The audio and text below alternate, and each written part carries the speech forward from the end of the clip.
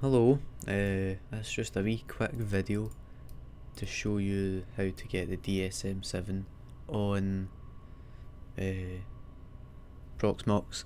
Now, as you've probably heard, it shouldn't be used in production, although I'm probably going to turn it into my home NAS because it is kind of stable, but there's quite a lot of glitches with it. Because it's not even in beta or alpha, I think it's like pre-alpha or something. So the files in this, I'll either upload them or I'll link you to a Telegram where they are, but I've only been able to get it working for the DS3615XS because the DS918 Plus, it just didn't boot. Like, it essentially just didn't boot. So first of all, you want to log into your Proxmox.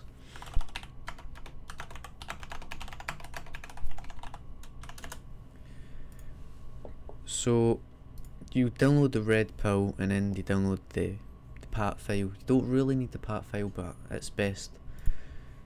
So I'm going to do it in this.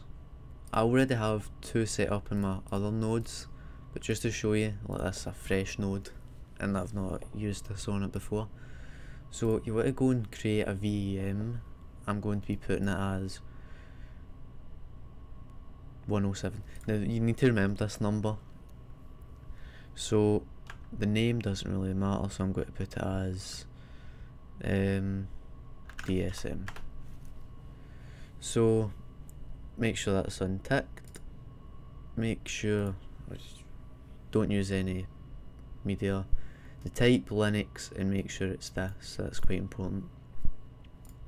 For the next one, you want to go ahead and change it to Q35 and the SCSI controller to the default LSI thing. Then change your bus/device to SATA. Make sure it's 0, and I'm just going to put 16. This is like, you should probably still say your apps to this one. I don't really know. Make sure discard is on and your cache is default no cache. Then do whatever for your cores. I like to just change it, keep it at 1 and 2 gig for my RAM. Network, change whatever your bridge is, and but leave it on VirtIO. Only if you use this red pill loader, the one that I've uploaded. I don't know if any other ones support the VirtIO drivers, but they should. So once you click finish, just wait for your VM to be ready. So then you want to go to FileZilla and go into your FileZilla on the FTP. You can use any other thing, I don't really know.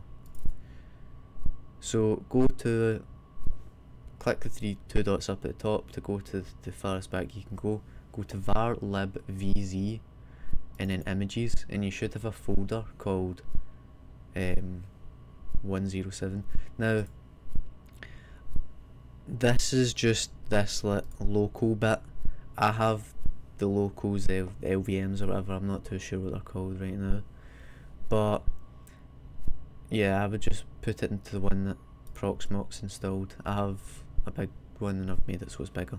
So either way, you just need to get this folder. Make sure that your Proxmox in the local LVM or whatever, or where you put the hard drive. So now you should have this folder. Then you want to go and drag on this red pill thingy. Once that's done, that's you. Then go to Notepad++, or your Notepad, and this will be in a link in the description or in the description. So what you want to do is, this is kind of crucial.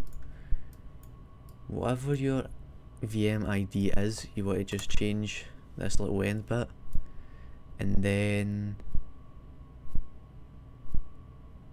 this little bit in here, change that to whatever your ID is, and then make sure this has got the same name as the red pill that you dragged on.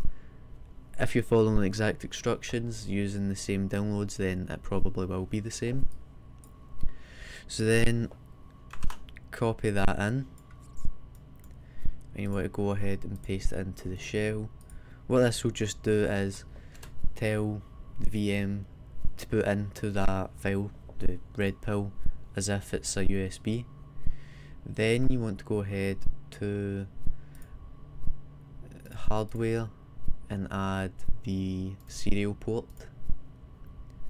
So I'd forget the command to actually open up the serial port, but you want to go ahead, make sure you've got the serial port in, start it up, and then go to the shell and paste that in, and it will open up. And I put the wrong number in, the ID, so now you just wait. I really suggest though that you put it in, you SSH into it and put it into PuTTY, because stuff like this happens and you don't really realise it. So usually I think you just disable these, even though it says warning no device selected, it should boot up into the red pill loader. So that's it, pretending it's booting to like a USB, that IMG file that you dragged in, and then just go back to your shell or PuTTY and you should see loading. This usually takes like 1 or 2 minutes.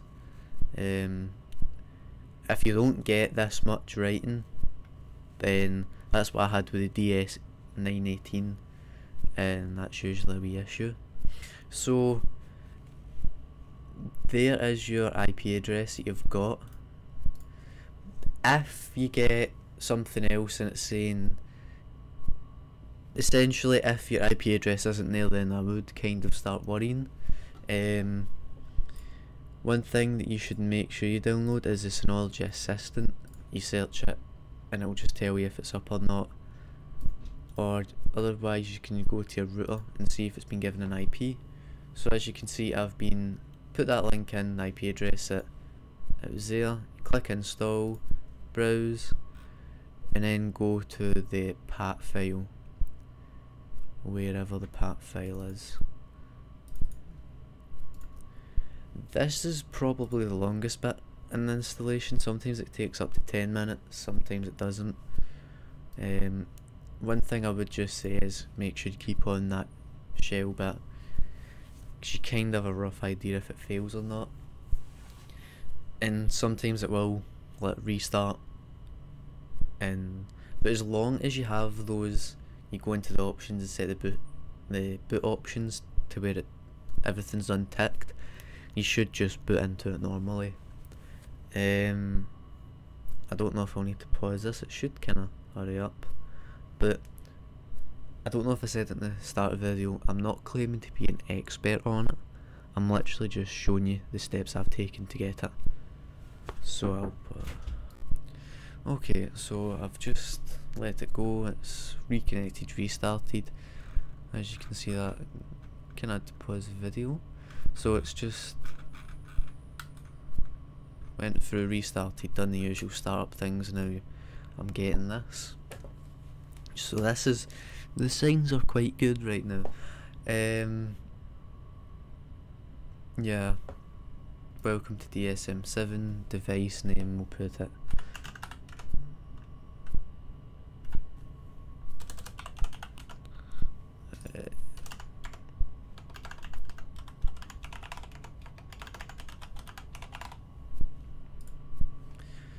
this is just to show you it's actually working. So always put that notify, don't put it automatically.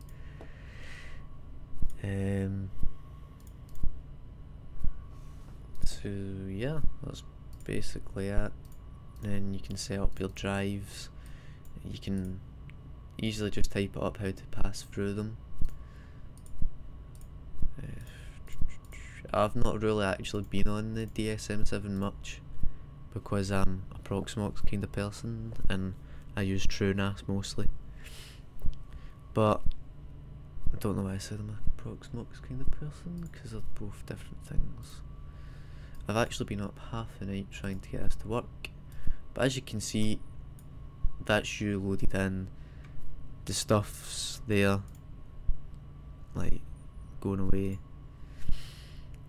You can see the package store, install packages. So that's really it.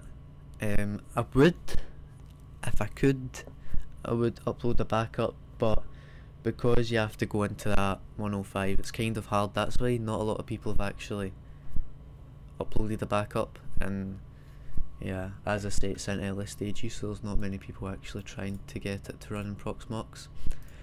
I'm not too sure if the shutdown actually works though. I've had people saying it's not working, so I'm not too sure about that. But what I'll do is I'll put all the Notepad++ into a folder and then just upload it, so you should be able to kind of get it working. So that's pretty much it. Bye.